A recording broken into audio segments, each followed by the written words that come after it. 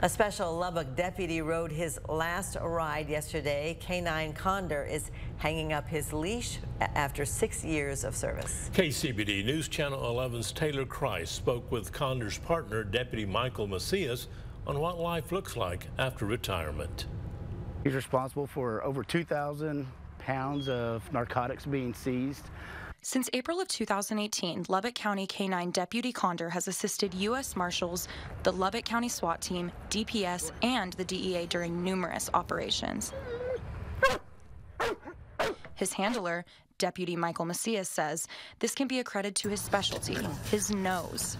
Macias explains Condor's hard work behind all of these arrests. People think of them as pets, but honestly, we don't treat them as pets. They got a very regimented home life and work life, constant exercise, and their feeding schedule is very regimented, their exercise schedule, their training schedule as well. Condor has been a part of the Texas Anti-Gang Center while serving in Lubbock County, helping catch over 200 suspects. The canine served Lubbock County for over 6 years. After a police chase during the summer of 2022, he was involved in a head-on collision on Marcia Sharp Freeway.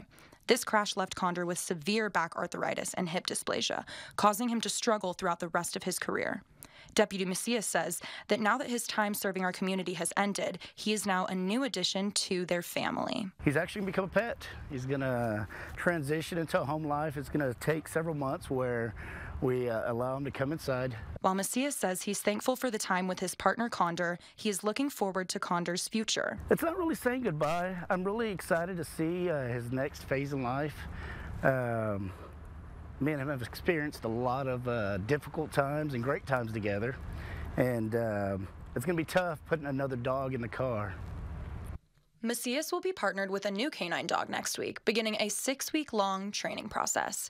Taylor Christ, KCPD News Channel 11.